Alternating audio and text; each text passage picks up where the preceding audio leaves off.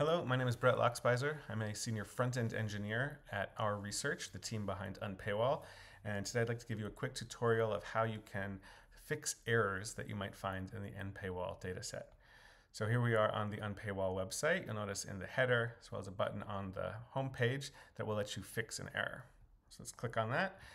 This form is a new form that'll help you correct the open access status for articles and journals in Unpaywall. Let's start with an article. So to look up an article, we need to know its DOI.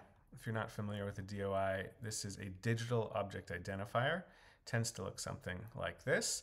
And this is the ID that lets us look up any article in the Unpaywall database.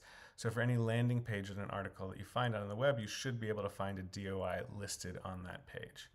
So let's go ahead and start with a particular DOI and look up an article. Okay, so this article, PV metal roofing module, Unpaywall currently thinks that this work is paywalled. So if that's not correct, and in fact it's free to read, we can click free to read. In this case, we're just going to ask you for the link where you can find this article online. Because if it's open access, we need to have a link that points to that PDF that people can actually read. So let's enter in a link and click save. And now we can see we are adding an open access link and reporting that this article is actually open access. So when you submit your reports, optionally you can add your email address to the report. You don't have to do this, but it helps in case we need to follow up with any questions about your report. So I'm going to add my email address and hit submit fix. And there we go. We've fixed one article. So let's try another DOI for another article. I'm going to paste that here and look it up. Okay, so we've looked up this article here. This one, Unpaywall thinks is currently free to read at this link at the publisher.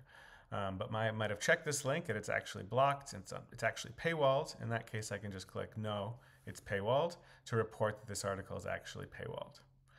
I'm going to click undo for a second just to get us back to here and say another case is that maybe this article really is free to read, but this link is wrong. And if that's the case and I have the correct link, I can click this link is wrong. And I can go in here and make a correction to the link, hit save, and now I can submit a report that says that this, the correct open access link is this one that I've just entered right here. So I'm going to go back to the start for a second here, and now let's look at the journal case. So I'm going to click fix a journal.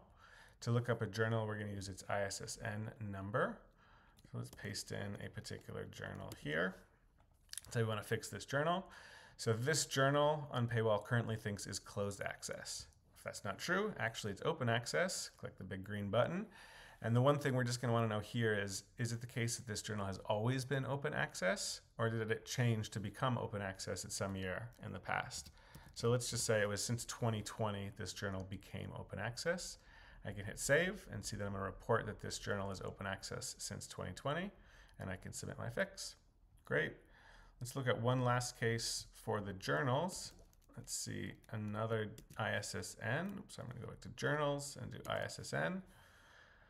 This is a journal that Unpaywall currently thinks is open access. If that's not correct, just hit the big red button, report that this is actually closed access, submit your fix, and you've added some information for us.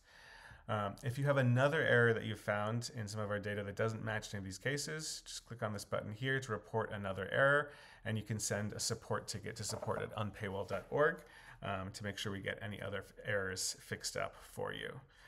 So that's it for now. Thank you guys for watching, and appreciate any reports you make or helping to clean up this data set both for yourself and for all the other people who are making use of Unpaywall. Thank you.